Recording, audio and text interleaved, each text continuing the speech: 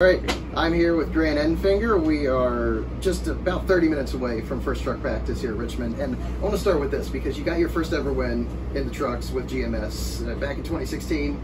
And then you went to ThorSport for a few years. You had that year in 2021 where you were back and forth with ThorSport and the 9. But this year you're back with GMS, so how cool is it to be reunited with these guys? Yeah, it's definitely felt like I was coming back home, you know, and even when I started going over to the shop a couple weeks after the season ended last year, you know, just kind of felt like home, and just so much effort has been put behind this deal. It's pretty cool. As far as a race car driver, you always, you know, you want to be in the best seat in the garage, and you know, you want to have the effort behind you. You want to be with a, you know, a well-established organization like GMS Racing. So, man, I've got everything I ever wanted here, so it's been great. And you came so close to a title in 2020, and 2021 you split the season between the 9 and the 98, but still getting your trademark consistent results, so it's got to be a sense of comfort being back in that full-time ride. Yeah, I mean, it was pretty disheartening to be part-time, you know, last year, so obviously full-time and racing for a championship is you know, where we want to be, and you know, blessed to have that opportunity this year. You know, we didn't have the regular season that we really wanted. We had some, you know, some intermittent spurts of good runs and solid top 5 trucks and all, but we just didn't have race contending speed. And you know, so it felt good last week. Obviously, not only getting the win at IRP, but just being a contender, being up there leading laps. So I think we got the opportunity to make a big push here in the playoffs. Well, that goes perfectly into my next question. You're winless all season long. Boom, first race of the playoffs, you win, you lock yourself in. You can kind of take it easy the next 2 races. But how gratifying was that for you guys?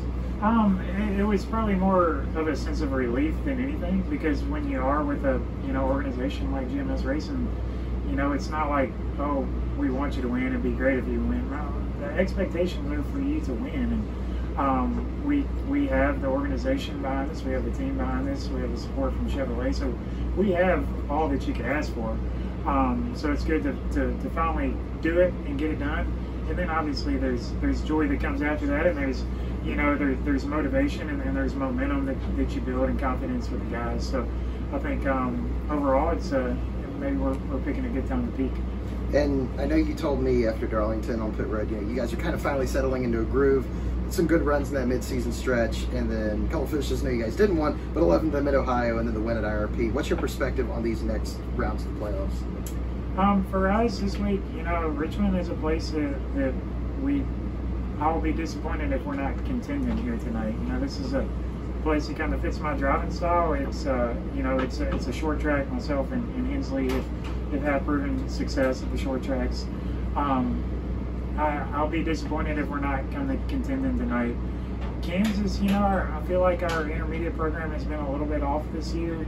I think we've had some moments where we've, you know, run, you know, in the top 3 and the top 5 and stuff like that, but we have not challenged for the lead, and we haven't challenged for wins. So I feel like going to Kansas, we can maybe put a little bit more of a, you know, go big, go home kind of set up under it, or maybe not necessarily use it as a test session, but use it as, you know, something we wouldn't be able to do if we were points racing. We don't have to go to Kansas in a safe setup mode and point our way through there. So I think that's a big advantage for the situation we're in this year. And what's your outlook for these next few rounds of the playoffs? Obviously Phoenix closes out the season, but these next couple rounds, you got Talladega, which I've already had a couple people tell me, you know, you'll know what to expect there, but there's so many moving parts over these next couple of rounds, right? Yeah, obviously Talladega is a huge wild card to have in the playoffs, but I look at that next round, you know, where I'm sitting at right now, is kind of a must-win mentality. I think when we go to Bristol,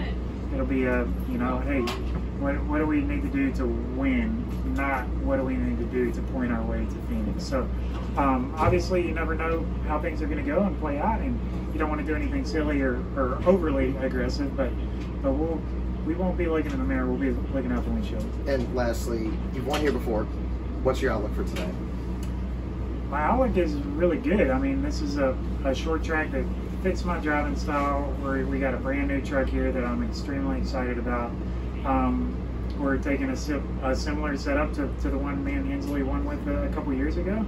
Not to say that things don't change and people don't get better, but we've tweaked on that some with the benefit that we have with Chevrolet Performance, and you know, being able to get on the simulator and stuff like that. We feel like we've found some things to kind of help that.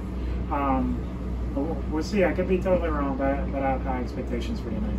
Well, Grant, thanks so much, man. Really appreciate the time, and good luck. Jared Haas with Frontstretch.com. Make sure to hit that subscribe button.